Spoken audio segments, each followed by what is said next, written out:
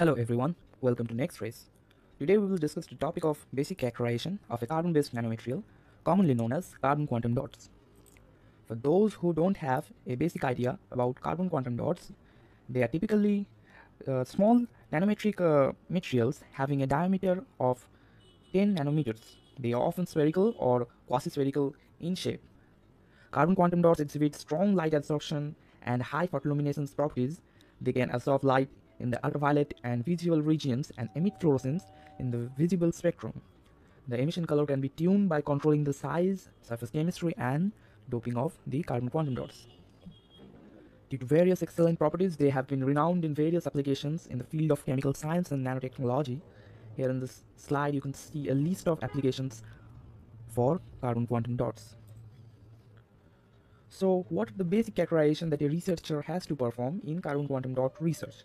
Firstly, one has to measure the UV spectra using a UV-Vis spectrophotometer. Generally, the UV spectra of carbon quantum dot consists of two humps near the UV region. Here you can see in the graph, the one at the lower wavelength region is mainly due to pi-pi star transition, which is occurred due to C double bond C systems, and other at the higher wavelength region is mainly due to non-bonding pi star electron transition, which could be due to carbonyl based systems. This is a characterization for optical properties. Now coming to a chemical characterization, that is FTIR. In FTIR, you could expect to see a huge hump near 3500 wave numbers. This is due to OH bond stretching. Other than this, you can expect to see peaks of carbonyl, OH bond stretching, etc.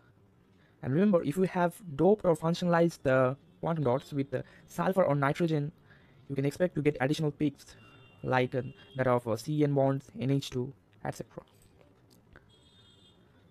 Before carrying out all this test, if you are aiming to create a carbon quantum dot with high fluorescence, you must see it under a UV cabinet at standard 365 nanometer light source, if it has sufficient fluorescence or not. Here you can see what one could expect to see a fluorescence of a carbon quantum dot to look like under 360 nanometer excitation. You can clearly see the green light which is being emitted on exciting at 365 nanometer wavelength. Then using a spectrophotometer, you have to measure the maximum emission intensity for excitation at which wavelength. Coming to X-ray diffraction, you can expect to see a broad peak at 2 theta value near 25 degrees. This originates mainly due to partial gravitic cores of the carbon quantum dots. This is not in for higher characterization. You have to perform XPS, Raman spectra, NMR, time decay and quantum Hill studies in a photoluminescence measuring instrument. For microscopy, you have to take help of transmission electron microscope.